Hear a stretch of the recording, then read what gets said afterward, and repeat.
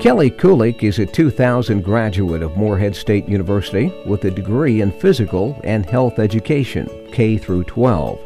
She currently resides in Union, New Jersey, and has enjoyed tremendous success as a professional bowler. Now, only 15 years after graduation, Kulick is being honored by her alma mater with induction to the Alumni Hall of Fame. Some serious girl power there. It's your legacy. It's who you are, not only what you did with the craft you perfected, but who you are as a person, and that means a lot to me. Because I get to experience it being a professional bowler and winning tournaments from time to time, and not always the best person wins. But I've stacked my resume over years of competition and loyalty and my work ethic that to know I'm the cream of the crop, it's due diligence. I put in the effort and I got rewarded for it. While at MSU, she was the 1997 and 1998 Collegiate Bowler of the Year and a 6-time member of Team USA, and did so under the teaching and leadership of legendary coach Larry Wilson. The bowling team was a family, and the bowling team at Morehead State was a club sport, so we could still participate in leagues, win money, and that's how I was able to establish my career and pad my bank account a little bit, which was really good. But Larry Wilson is and was the bowling team. He's the reason I went there.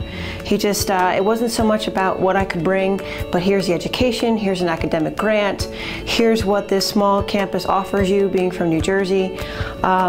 We brought a lot of out-of-state tuitions in. We brought a lot of different personalities and learned to work as a team. And his support and his wife's support for allowing him to travel every weekend. I mean, the bowling team was the Wilsons, and now he's established that legacy, and kids all over the country want to go to Morehead State University.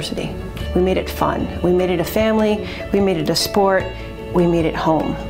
Kulick made professional bowling history in 2010 when she became the first woman ever to win a national title on the men's PBA Tour. A historic strike for Kulick and for women's sports in general. Kulick won her first professional title at the 2003 U.S. Women's Open and has since won 5 major women's bowling titles. How about 5 in a row? How about that, America? Stand up! In honesty, I was always looking at bowling's Hall of Fame, USBC, local associations that I participated as a youth bowler as an adult. The fact that I made it at the collegiate level is just that highness. I can't explain it. It really is. It was always a small thought in the back of my mind, but now that it's a reality, it's heartwarming. It's tingling. It makes the hairs on my arms stand up. But it's all who I am as a person, and it's a legacy, but it's who I am. It's what I've wanted to do and what I've continued to do even when it wasn't at its greatest. She came to Vegas and put a whooping on the boys.